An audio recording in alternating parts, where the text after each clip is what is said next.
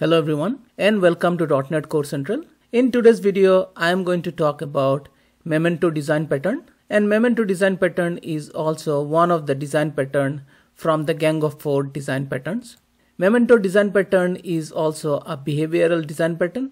The main intent of this pattern is to capture and externalize an object internal state so that the object can be restored to this state later without violating the encapsulation. So to understand this pattern, let's consider the case of a standard video game or an employee management system where we need to capture the state of the object throughout the lifetime of the session. For example, when we are playing a video game, the state of the object or the video game that we are playing needs to be saved for the context of the user so that the user, let's say it is multiple state video game, the user can roll back to the previous state and continue playing from there rather than from the beginning of the application. Similarly, another classic example is, let's say, a Word application where we need the option to undo a particular statement that we written incorrectly. And similar to that, we can consider the employee management system, a standard HR system where the employee information is saved, but sometimes the employee information might have to be rolled back because of some incorrect typing of any information. So in today's video, to explain how the Memento design pattern work, we are going to consider the HR system where we have a system which manages the employee's information. And we are going to show how we can manage the state of the employee externally, but at the same time without violating the encapsulation. So in Memento design pattern, there are three main constituents. The first one is the main object, which states needs to be changed, which is essentially, in our case, an employee. And then second one is the memento itself, which is nothing but an object which will be used to keep the state. And the memento object will have the exact same properties as the main employee object in our case. And then finally, there will be an employee manager who will be responsible for managing the actual state outside of the context of the employee. But at the same time, to preserve the encapsulation, the memento object will be created inside the employee itself rather than on the outside. So to show that, this is a project I have, and here we have the employee and the employee manager. So first I'm going to go ahead and create the employee class, and then I will create the employee manager, and in between the memento. So for the employee class, first let's consider its properties. So it can have a name, age,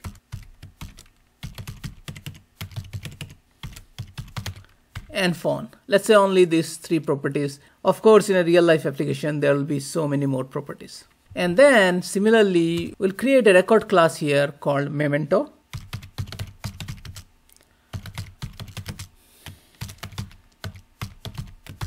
And it's going to have the same properties as the employee class. So it'll have a string name, age, and string phone.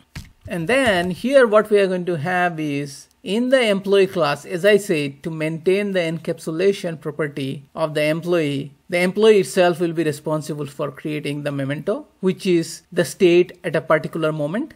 So for that, we are going to have public method called create, and which is just going to return a new memento with the name, phone, and age from the current object of its current state. And then finally, we need to provide a way to undo the state to the previous state or any other state for that matter. So for that, we'll have a method called public void undo, and undo is going to take a memento object here, and then what it is going to do is it's going to set the name equal to memento that name, age equal to memento.age, and phone is equal to incoming memento.phone. And then we can create an interface for employee, though it's not going to be very useful for this example because we're just going to create the employee in program class, so interface is not going to be very useful, but in a real life example it will be. So that's why I'm creating it, just for the best practice. Okay, next we are going to create the employee manager, and as I mentioned before, employee manager is the one who is actually responsible for keeping the states or storing the states externally. Now here I am going to use an in-memory collection, but in real life example it can be any data store. It can be in-memory or it can be external storage like a Redis cache or a SQL Server database or a Postgres database or any other distributed database like AWS DynamoDB based on the application requirement. So here what I'm going to have is I'm going to have a private read-only stack, and it's going to have Memento.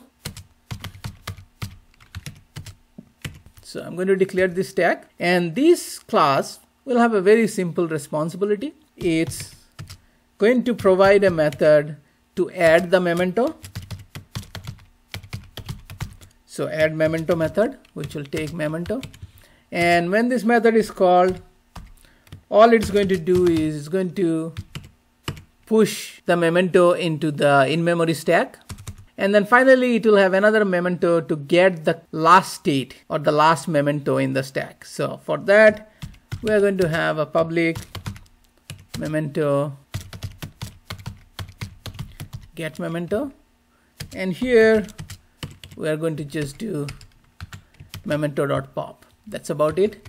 Let me just extract an interface, though it will probably not be useful for this example, but just for best practice I'm going to create it. So this is how we created the employee, which is the actual object. Using create method we can generate current state of the employee, and then using an undo we can undo the state to any of the previous state from the Memento object. An employee manager is responsible for saving the state of the Memento externally, and in our case we are just using an in-memory stack, but it can be any other external data source. So as you can see, the Memento design pattern by nature is implementing all the principles of solid design pattern. It has a very well-defined responsibility for each of the class. Employee manager is responsible for saving the state, whereas employee is the actual object with its method to create a state as well as undo to a previous state. And now we are going to go into program class and we are going to tie everything up together. So in program class we are going to start with creating an employee, and then from there we are going to change the state, and then we are going to undo the state. So first we are going to create a new employee. So var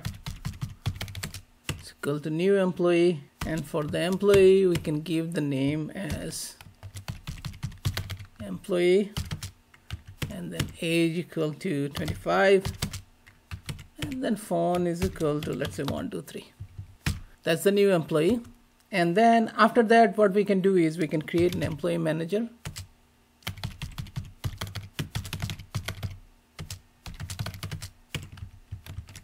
And then after we create the employee manager, what we are going to do is we are going to add the initial state of the employee, which is the initial Memento of the employee, into employee manager. So we can do employee manager dot add Memento, and here we can do employee dot create.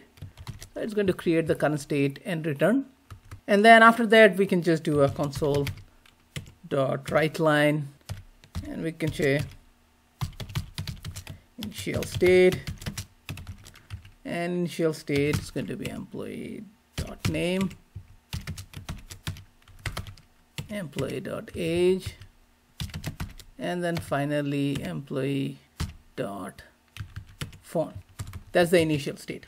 After this, let's go ahead and change the employee phone number, because the employee asked to change the phone number. So we can do employee dot phone is equal to 34567.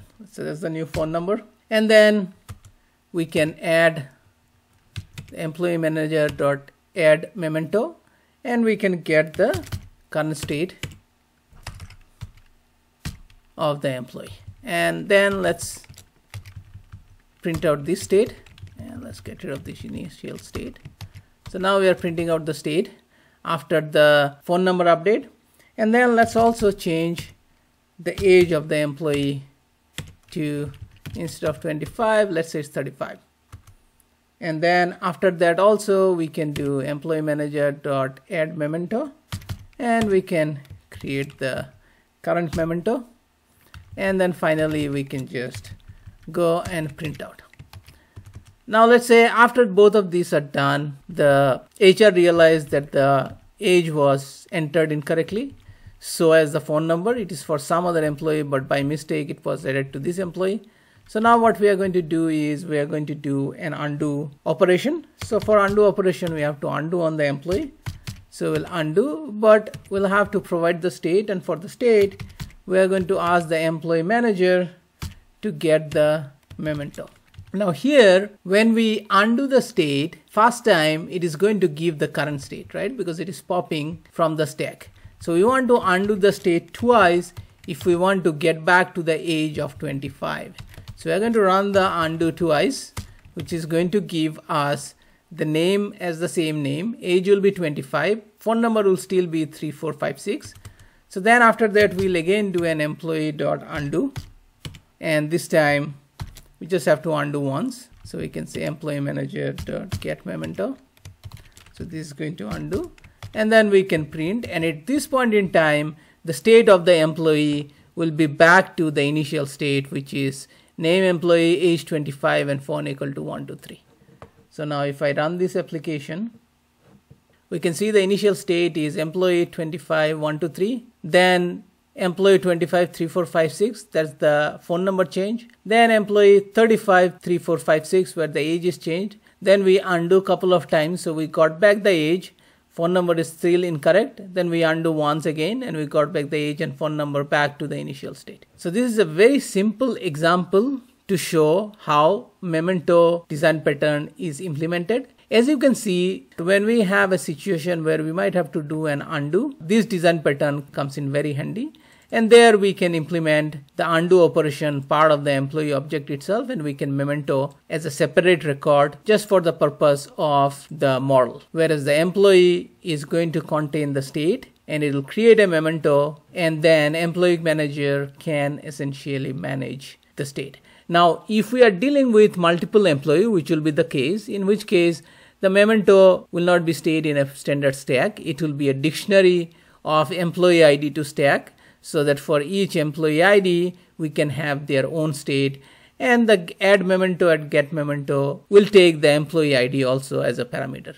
So that's something is, again, it's pretty straightforward to implement. And for that, we of course have to introduce the ID here, and the same ID has to be used everywhere. So if we have to do that, we can say ID, and then similarly, we can introduce ID here, and similarly, we can introduce ID here, and here we can pass the ID, and then here also we can say ID memento.id, and then we are going to change the implementation here a little bit, say ID is equal to 1. So the ID, and then the employee manager, of course, will have to take the ID in these two cases, here and here, and this will become a dictionary of int and a stack of memento, and here also it will be new dictionary int stack of memento. And when we have to push, all we are going to do is we are going to do mementos of the key, which is ID, push, and mementos of the ID dot pop. Now, one thing we'll have to do here the implementation is going to change a little bit, because we have to make sure that if it does not exist, so we have to check if mementos dot contain key of ID, and if it does not contain the key, then we have to do mementos dot add and we have to add a new stack, and then we can of course push the stack here. So that's a simple change we have to do. Now if the key does not exist, it's going to add a new entry for the stack, and then it can push and then it can pop. And then here in the main, of course, we'll have to pass the ID as 1 for all the examples here. So you just have to do this, and for get memento, we're just going to pass the ID. And if we do that, we run the application. I got an error. I missed this. Okay, now if we run the application, we should see the exact same result as before. Just dealing with one employee, but this implementation is going to support multiple employees and managing state of multiple employees. So that is all I wanted to cover for today's video. If you like this video, please give me a thumbs up. If you are new to my channel and if you think you are getting value out of my channel, please subscribe to my channel. And thanks so much for watching this video.